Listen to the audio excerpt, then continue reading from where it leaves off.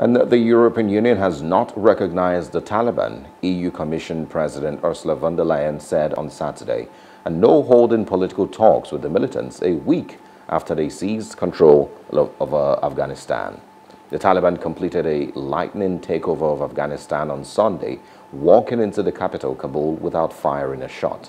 The head of the EU executive spoke after visiting a reception center in Madrid for Afghan employees of EU institutions evacuated from Kabul.